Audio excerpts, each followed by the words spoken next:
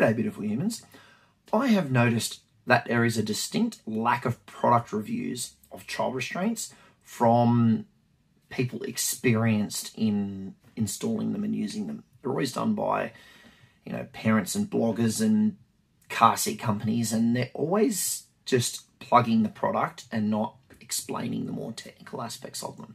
So I thought, what better way to start than to review the Britax Maxiguard range. If you follow me on TikTok or Facebook, you might see me recommend the Britax Maxiguard range quite a lot. And that's because it is very, very good at fitting in tight situations and 3 across, despite the fact it looks absolutely huge. Now, let's start with the standard Maxiguard, and all Maxiguards have these beginning features, and I'll go through the rest as we go along. So the Maxiguard range is what we refer to as a Type G car seat. It is harnessed until 8 years of age. It never converts to booster. So you only use it in harness mode, and it will take a 90th percentile child till 8 years of age. So the vast majority of children will usually get even longer. My 6-year-old is in a Britax Maxiguard, and she is not even close to outgrowing it. She's going to be in it for a long time yet, and she is very average for height. She's not tall, she's not short. Now, the standard Maxiguard and all Maxiguards have easy adjust harness. The harness works super smoothly. You can extend the length of the crotch buckle in 3 different stages, so short, medium, and high. And there is a sticker explaining that on the driver's side of your child restraint, so on the right-hand side. The other cool features are, as I mentioned, it is very well suited for 3 across. It is quite slim, and the shape of the shell tapers in at the back where your child restraint sits against your back seat and on the base. And what that does is it frees up a little bit of space for other child restraints to puzzle in with them, and so they don't affect other seatbelt buckles as much. So in a center position where your seatbelt buckles might be really close together, the Britax Maxiguard is unrivaled in how it fits between them. It is the single narrowest seat where it touches the seat base.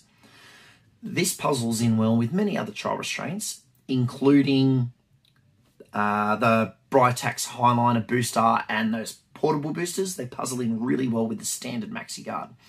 Now, the vast majority of child restraints will also puzzle in well with the Maxiguard Pro, but the Maxiguard Pro has additional torso protection, which takes up a bit more room. So boosters might not necessarily, or dedicated boosters might not necessarily puzzle in quite as well, but it's still a really excellent choice for 3 across, especially if you're putting in 2 Maxiguards and a 0 to 4.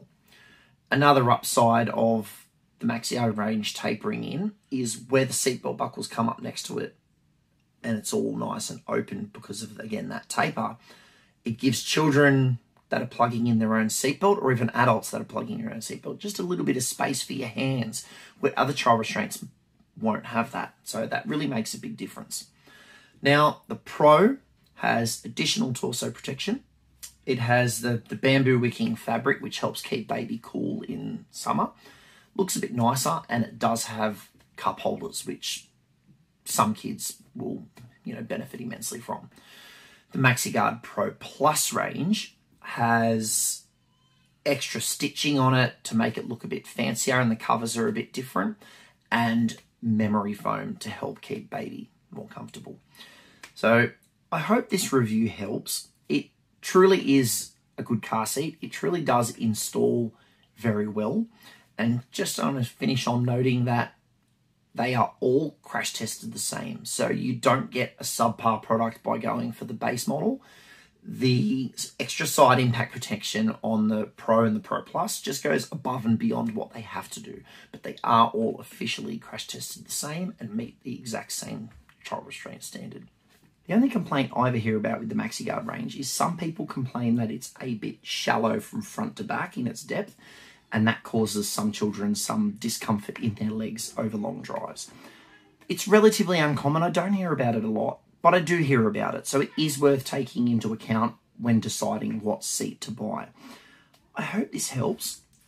One last piece of advice is, if possible, take your child to a store or a friend's car or someone you know that might have a Maxiguard and test it out. See if you like it, see if it suits your needs, and go from there. So good luck. I hope this helps. And if you think of any questions, please don't hesitate to drop it in the comments. And if you want to see more reviews like this and handy tips, like, subscribe, and follow.